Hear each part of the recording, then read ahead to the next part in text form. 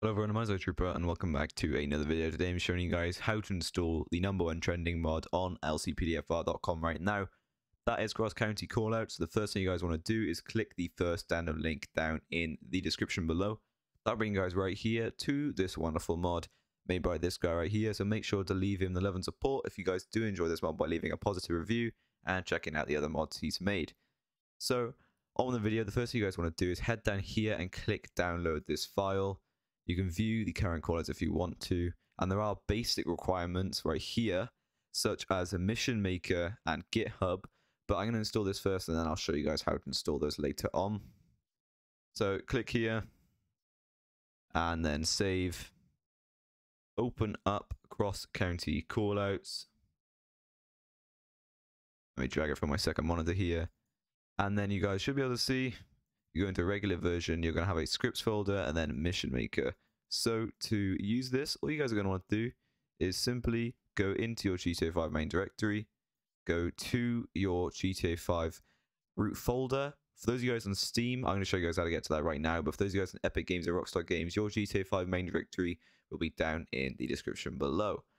But the first thing you guys want to do, go to Steam, is go to whatever driver Steam is on, Program Files 86, go to Steam, Steam Apps, and Common, and choose a GTA 5 folder you want to mod. But mine is under a custom directory over here. And then grab your version and simply just drag and drop in your scripts folder. Now, since we do not have scripthookv.net, or you might already have it and you need to skip this, but if you don't, this will not work. Your scripts folder will not work without having scripthookv.net installed.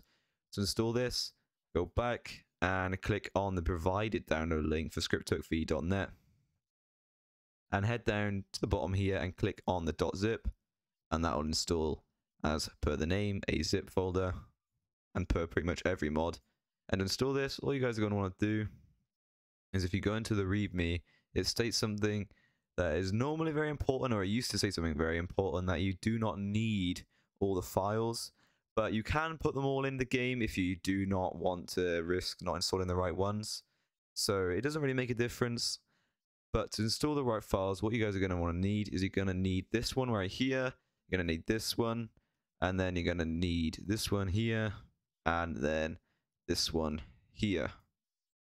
And then from here, you're going to want to put them into your game like so, or if you really want to, just for the sake of the video, I'm going to select them all and drag and drop them into your game. Then once this is inside your game, all you guys are going to want to do is, it will automatically detect your scripts folder, so now scripts will work perfectly fine. Is install the next one that we got provided with, which is over here. So hit the mission maker download. It's going to take you to GTA 5 mods. Hit download and download again, and then save. Open it on up. Go into the mission maker folder, and this is very, very simple. Same way you'd install any other plugin. Simply drag and drop this into your game like so. And just like that, you've installed the mod. It's a little bit more complicated than usual, but it's very, very simple still when it comes to installing things. Here you guys can see that you will need a trainer or an add-on spawner for DLC vehicles. They do kind of have some of their basic requirements, but for open all interiors, I will leave a link on how to download that. And for add-on spawner and simple trainer V, I have got all videos on how to install that separately, but I will leave the download links or the video links to those in the little info card in the top right hand corner. If I do forget, then make sure you remind me down in the comment section below, as sometimes I can be a little bit forgetful when it comes to adding videos, sometimes links as well. So if I do forget any of those in any of my videos, always be sure to let me know. But I hope you guys did find this video useful. If you did, please be sure to like, comment, and subscribe if you want to support the channel a little bit further, and then you can check out the membership button. Also, there's an upcoming 5PD series. I'm still making sure everything's finalized, so kind of the game works fine, and it's kind of like what I want. But that series is sponsored by Zap Hosting. You can check Zap Hosting out down in the description below and use the code Highway Trooper, no capitals, no spaces, to get 20% off all Zap Hosting products. And you can also use the link down in the description below if you want to support me as a creator. But other than that, thank you guys so much for watching this video, and I'll see you guys in the next one. Cheers and goodbye.